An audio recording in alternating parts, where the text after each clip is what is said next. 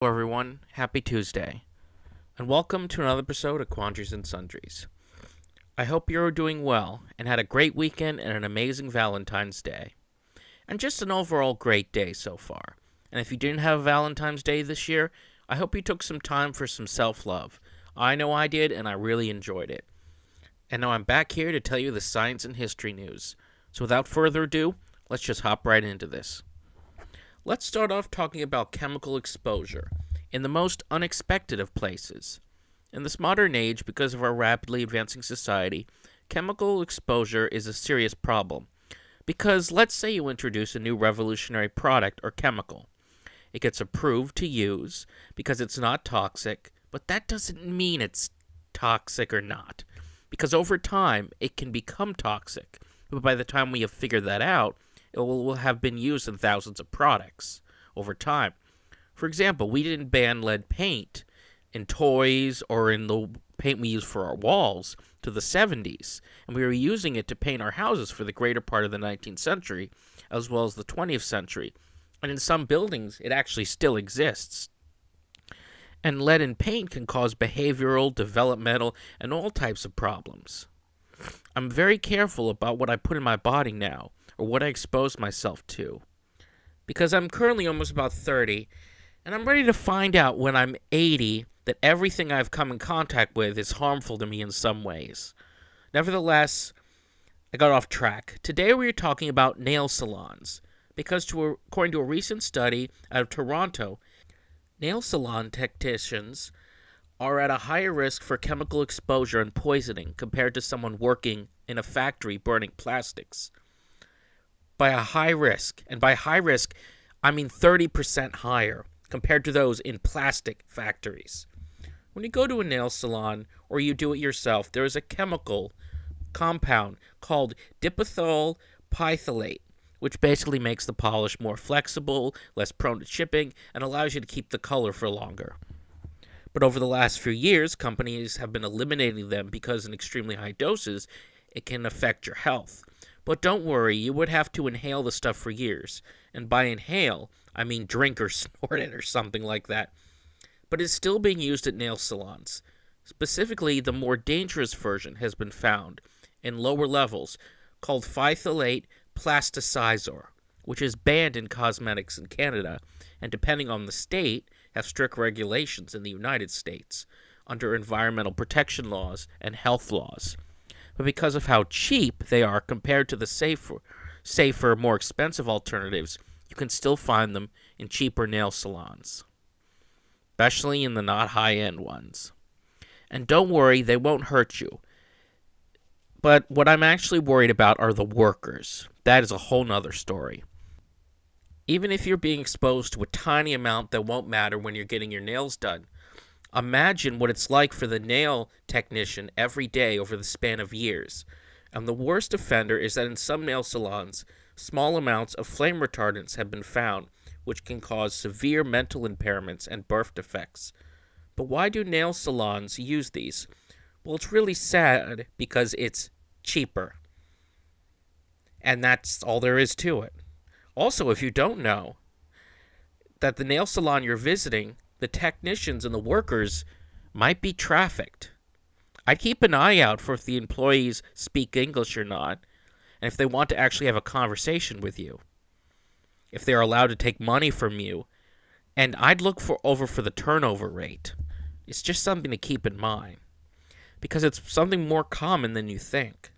Most of the time, how this happens is that people, especially women, are smuggled illegally into the United States from somewhere like Taiwan and are made to work at sweatshops or massage parlors and nail salons and have a debt to pay off. So if you were to hand them money and they took it, they might become punished, or worse, they just might disappear.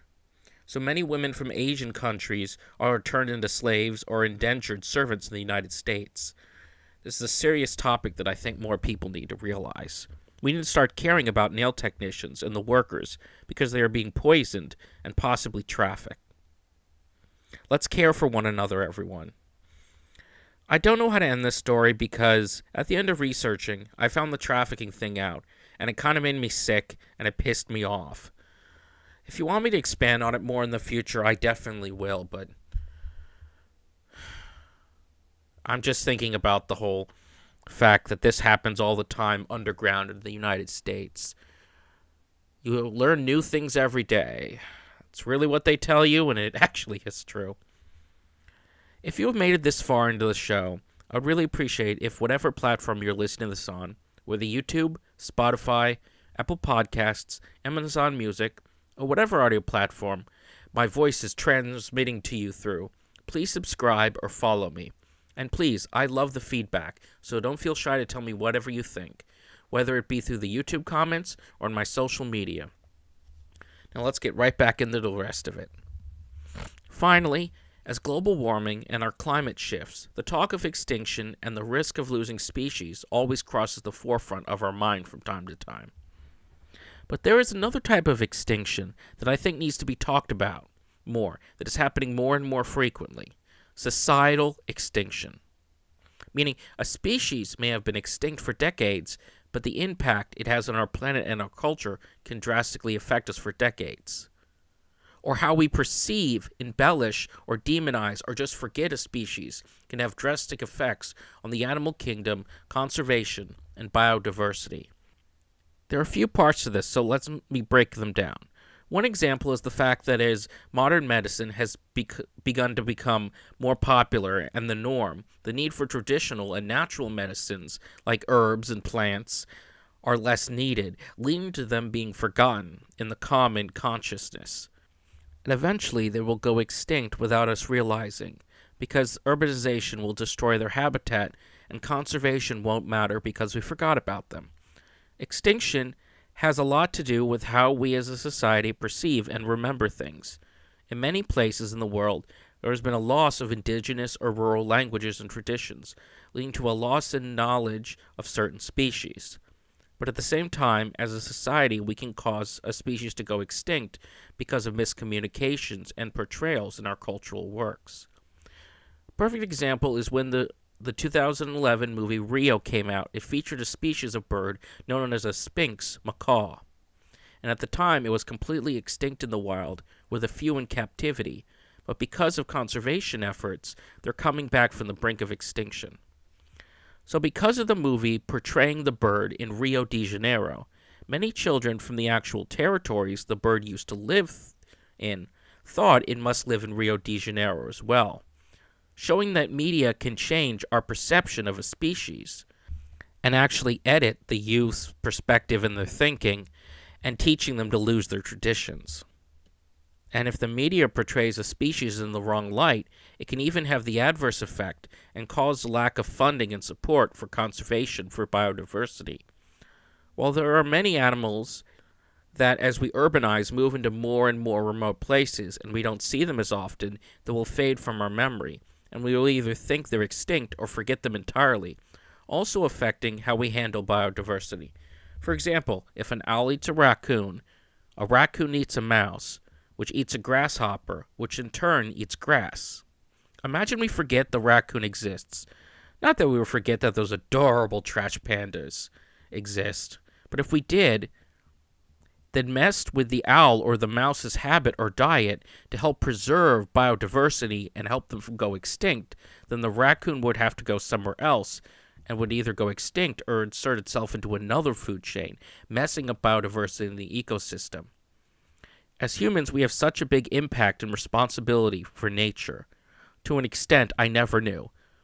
I mean, until recently, I forgot that wolverines existed. They are insane animals.